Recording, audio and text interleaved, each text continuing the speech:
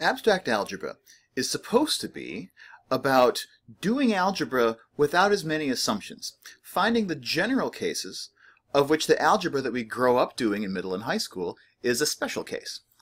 So the question is, how much of the specifics can we forget and it still be something that we recognize as algebra? Right now we're going to define the most central object of study in the first half of abstract algebra, a group.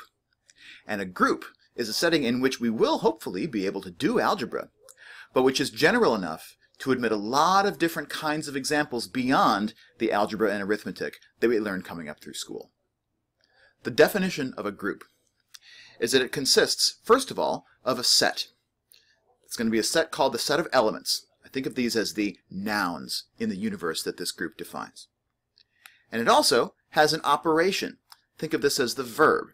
This is a way of turning two elements from that group into another element from that set. And we also require that that operation be associative, that it satisfy the associative property. We'll talk about that in more detail in a second.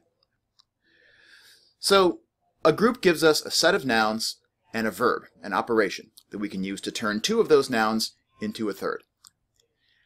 But not every such structure is going to qualify as a group. If we still want to be able to do algebra, we also need some additional properties to hold.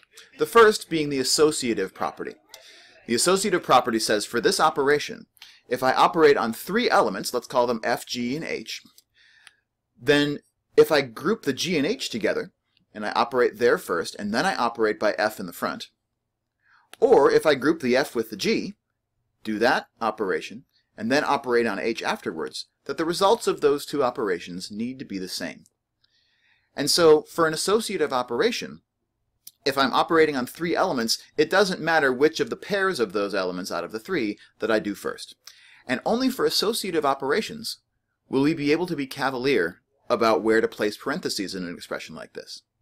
And when it is an associative operation, we can just leave all the parentheses out with the understanding that if I make a different decision from you about which pair to evaluate first, we're both going to get the same answer. So for an associative operation, we get away with leaving out these parentheses.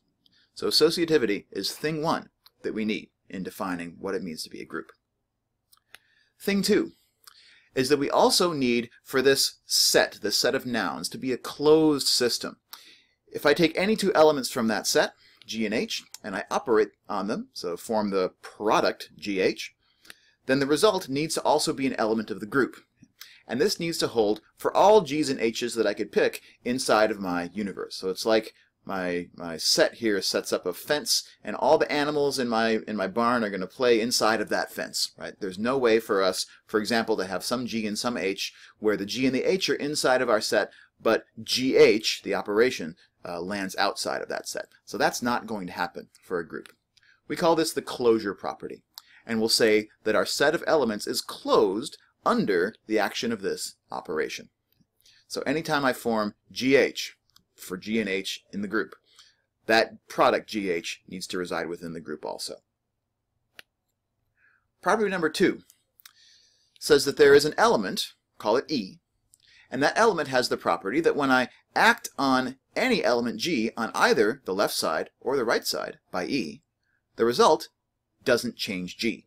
So this is an element which, when we operate by it on either side of something, doesn't change that something. So G multiplied by E, if you like, and E multiplied by G, both of those things are the same as G. So E, when it operates, leaves elements in place. We call E an identity element, and it needs to be something that holds every element of this group in place. So for all G, we need to have EG and GE equal to G. And don't be misled by the fact I'm using G here. I could use anything, right? If I have an element H, HE needs to be equal to EH, right?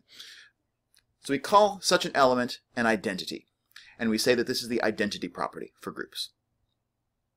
There's only one more property that we're going to need in order to do the algebra that we want to be able to do with groups.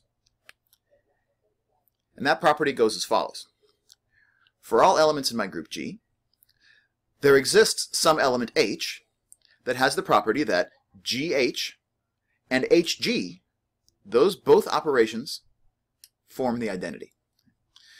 So if I pick out a G from my group, then you should be able to furnish me with an H such that GH and HG, so both of those operations going in either order, give me the identity.